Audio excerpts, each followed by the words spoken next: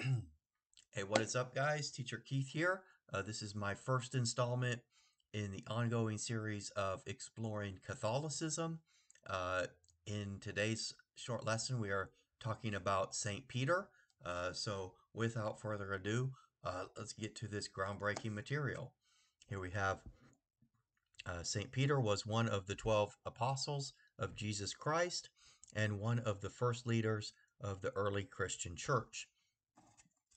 He appears repeatedly and prominently in all four New Testament Gospels, as well as the Acts of the Apostles. Catholic or Orthodox tradition accredits Peter as the first bishop of Rome or pope, and also as the first bishop of Antioch. Okay, according to Christian tradition, Peter was crucified in Rome under Emperor Nero. The ancient Christian churches all venerate Peter as a major saint and as the founder of the Church of Antioch and the Church of Rome. But they differ in their attitudes regarding the authority of his successors. According to Catholic teaching, Jesus promised Peter a special position in the church.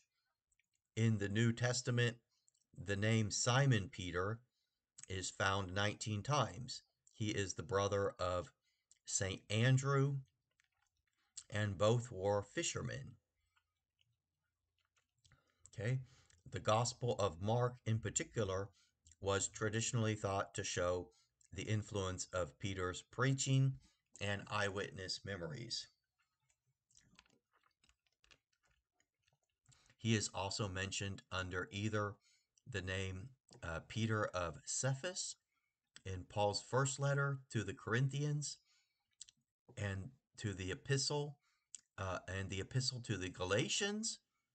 The New Testament also includes two general epistles, First Peter and Second Peter, that are traditionally attributed to him, but modern scholarship generally rejects the Petrine authorship of both. Nevertheless, evangelicals and Catholics have always affirmed Peter's authorship.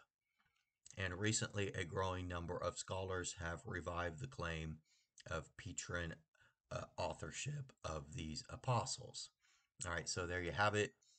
That is my first installment in the ongoing series of uh, Catholicism. That was about St. Peter.